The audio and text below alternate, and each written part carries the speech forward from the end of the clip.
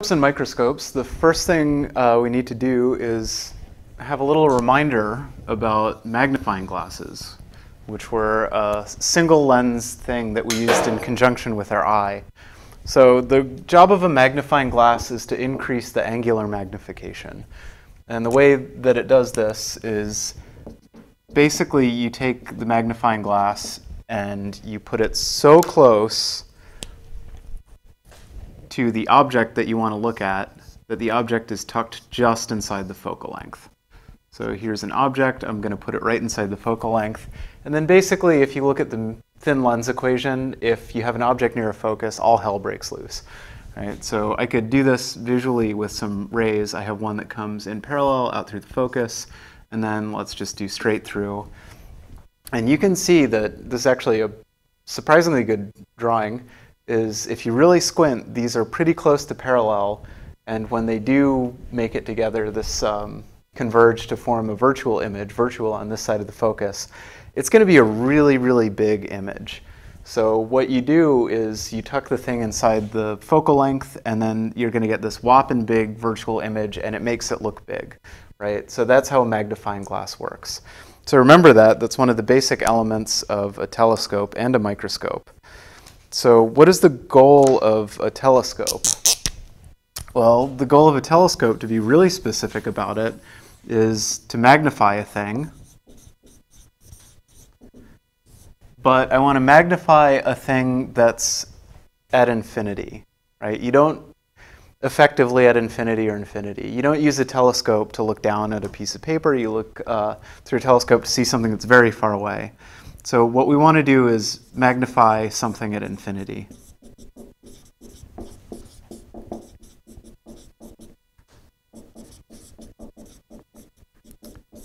Or close to it. And this is going to stress our drawings with just pure objects. So I'm going to actually take this as an excuse to talk about something that we've so far swept under the rug, which is the fact that if you don't have a single object and you don't have, well, if you don't have a single object, I'll actually make this look more true to scale. Put the objective lens over here. You want to see like an actual thing, right? In our case, maybe we want to look at the Andromeda Galaxy with our telescope, and the Andromeda Galaxy is somewhere up here. This is not a single object, and it's probably not going to be oriented directly along the principal axis. So what I could imagine doing is tilting this up, which is also a nicer way of visualizing light coming in from infinity. This is still light from infinity. The thing's really far away. If I had two light rays that left, even the same star, one of the, 200 billion stars in the Andromeda Galaxy, they'd basically come out parallel.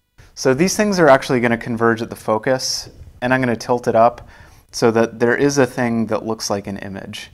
So here's the focal length, and I'll call it O because what this is known as is the objective lens. And the objective lens, in some sense, is the one that's kind of doing all the work. It's really big. It's collecting a lot of light. So these things are going to converge at the focus, but me, by virtue of tilting this thing up, I've created, so they're going to come through here, and I'm going to create an image where they basically pass through. So this is just, short story is I don't want to draw this picture. Light coming in from infinity all converges at the focus, the picture that we've drawn a whole bunch of times. So I'm going to tilt this part up, which tilts that part down, and I can identify it as an image in that way. So hopefully that makes sense. Basically, I took this image and I tilted it up, so I have something that we can consider to be an object for the next lens. Okay. So I've got this. It's located at the focal point of the objective lens, and then what I want to do is I want to get as good of a look at this as possible, right? So I've taken a lot of light from infinity, I've collected a whole bunch of it in my objective lens, and I've focused it at the focus, and now I'm just going to put an eyepiece there so I can see it in as much detail as I possibly can. So how would I do that? Well, I'm going to take this and do that. So I'm going to tuck it right inside the focus of the eyepiece. So there's a second converging lens. This is FE for eye. Called the eyepiece. And it's got a focal length there. And basically, I just put it here. And the nice thing about telescopes is you really don't need to do too much focusing because all the stuff you're looking at is at the same distance at infinity. If you do have to do some adjustments, odds are it's, has more to do with your personal eye. Right? So then what I would do is, if I wanted to, I could redraw this picture, but the difference in between the magnifying glass and the telescope is simply that we have not an object here, but we have an image here. And the image is formed by a really big lens that collects a lot of light, so you can see things that are very far away. And just as kind of a cultural note, it turns out the magnification of, I may have gotten that backwards. I don't think I got that right. It's O. The magnification of a telescope, one of these classical refracting telescopes, is the ratio of the eyepiece to the objective lens. No, I kept doing it wrong. Objective lens to eyepiece focal lengths. So you could get this up to, I think, one of the biggest refracting telescopes, the Yerkes telescope. It's got like a 40-inch mirror. I think this gets up to like 190 magnification, 190 times. So, but you don't have to know this, just kind of a cultural note. You don't see too many of these type of telescopes. So these like goofy, long refracting telescopes that seem more like they're from a cartoon. And usually what you actually have is a mirror here and the eyepiece is off at the side, so you don't have to sit in this dangerous location down here. What you see more often is a Newtonian reflector.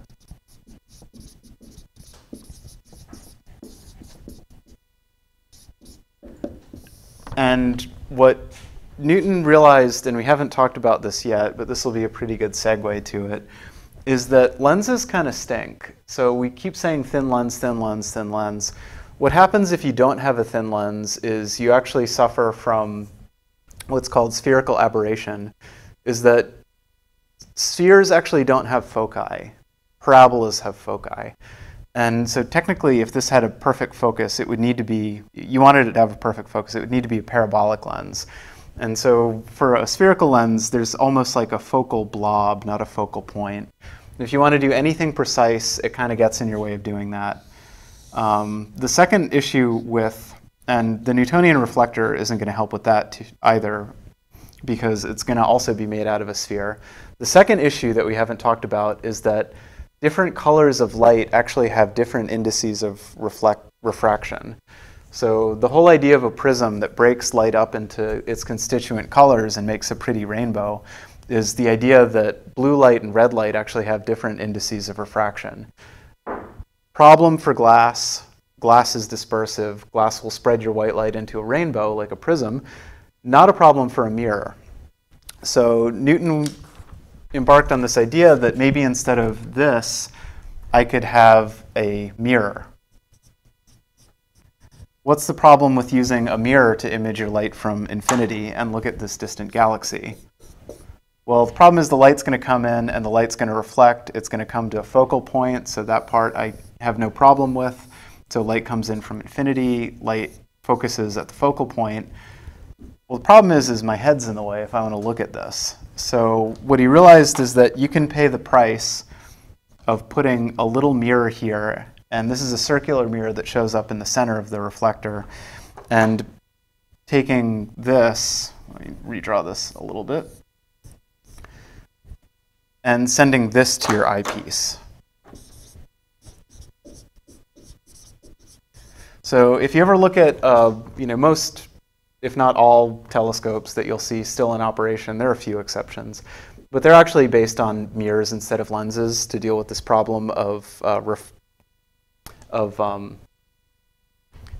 the chromatic aberration of light separating into its constituent colors. The price you pay for having a Newtonian reflector or any sort of reflector is the fact that there's a part of your mirror that's covered by this secondary mirror. So this thing might be about 10 meters across for the big telescopes in Hawaii, for instance. Okay.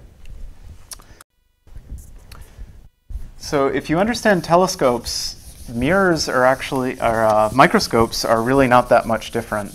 The only real difference is the fact that you're not constantly looking at something that's located at infinity.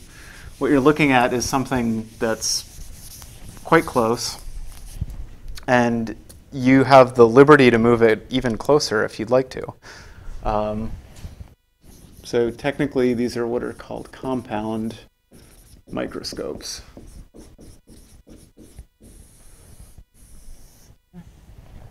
And I will do my best to draw this. So there's an eyepiece.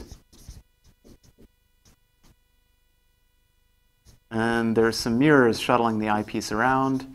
And then you have your choice of maybe a couple of objective lenses.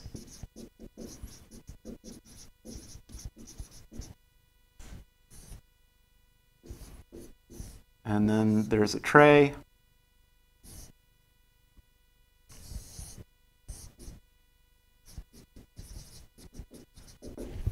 And sitting on that slide tray is an object to be examined.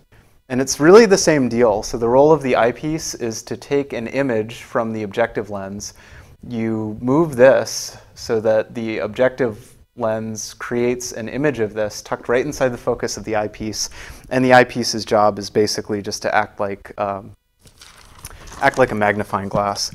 So what I'll do is I'll tilt this so it looks more like our traditional diagrams and just let you know what the degree of freedom you suddenly have is. So you've got an objective lens. And the objective lens has a focus. And what I want to do is I want to observe an object. So this thing isn't at infinity. In fact, it's probably much closer than infinity. So maybe it's here.